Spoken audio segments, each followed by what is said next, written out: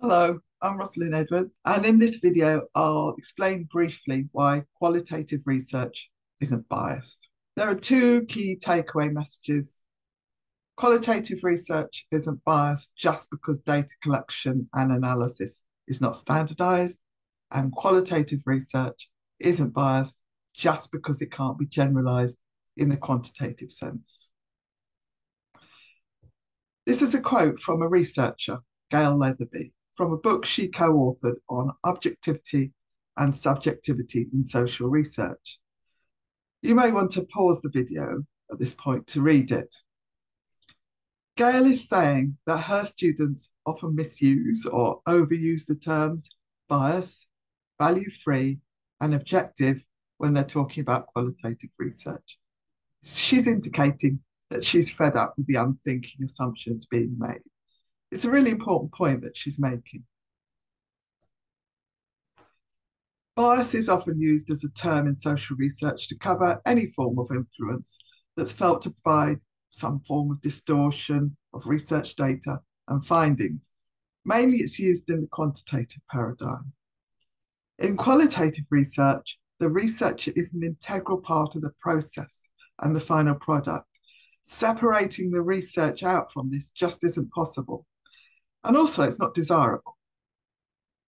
The concern for qualitative research is whether the researcher has been critically self-reflective about their own preconceptions, relationship dynamics, and analytic focus. Reflexivity and transparency are central to rigor in the qualitative paradigm. So good qualitative research doesn't even try to achieve depersonalized, opinion-free neutrality. Rather, it articulates the unique value that qualitatively derived knowledge can provide. I'm going to delve into these issues to explain why qualitative research isn't biased, taking each of the two key messages in turn. First, qualitative research isn't biased just because data collection and analysis is not standardized. There's no such thing as a view from nowhere. In this sense, some sort of bias is inherent in all research, and it can't be eradicated or controlled. That's because we're human beings, and we're insiders with perspectives on the social worlds that we study. Both quantitative and qualitative data are produced through some form of social interaction, even remotely, between the researcher and the research participants. All research involves subjectivity and interpretation, both qualitative and quantitative. Facts aren't self-generating or self-interpreting. In quantitative research, different research teams, may choose to apply equally defensible but different statistical methods of analysis to the same data set to address the same research question. In one study, 29 different teams of quantitative researchers separately analysed a shared data set to answer a simple research question. The statistical analytic approaches they chose to apply varied, and so did the answers they produced. Neither the researchers' prior beliefs about the topic nor their level of expertise explained the variation in outcomes. And the team processes were all peer rated for quality of the statistical analysis. So, subjective analytic choices influence analysis of representative data sets. But more than this, steps to eliminate all bias and values in research can create bias of its own. Michael Kelly and clinician colleagues discuss evidence-based approaches to medicine. They argue that, like all science, it's value-laden. Trying to remove values from scientific method is impossible. And further, researchers who try to do this introduce new hidden biases. The clinicians point to the way that the values held by researchers and funders play a role in deciding which questions to ask. They look at the way that values for clinical researchers mean that they select particular methods for identifying and appraising research evidence, and how that determines the nature of the knowledge that's produced. So Kelly and colleagues provide the example of evidence-based medicine.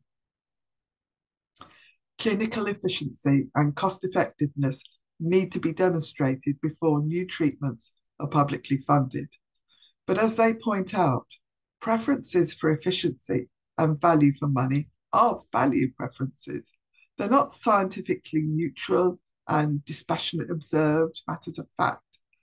So an unacknowledged bias towards utilitarian values is hidden away in the effort to have supposedly objective decision-making criteria.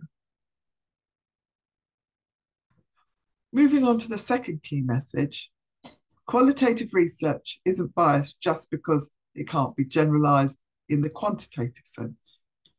Qualitative research explores processes and meanings. It generates generalizable, in-depth insights, not facts and figures that are generalizable. It's a misunderstanding to claim that qualitative research lacks generalizability. The statistical types of generalizability that inform qualitative research aren't, that inform quantitative research, those types of generalizability aren't applicable to judge qualitative research. Generalizations can be made from qualitative research, just not in the same way as quantitative results. Brett Smith has suggested 4 different types of qualitative generalizability. One is naturalistic, where people recognize the research results as capturing their own and others' experiences. Another type is transferability, which is the extent that results are transferable to other settings and contexts. There's also analytic generalizability, where the concepts generated through the research are useful for understanding more widely. It's the theories that are generalizable, not the specific context or populations.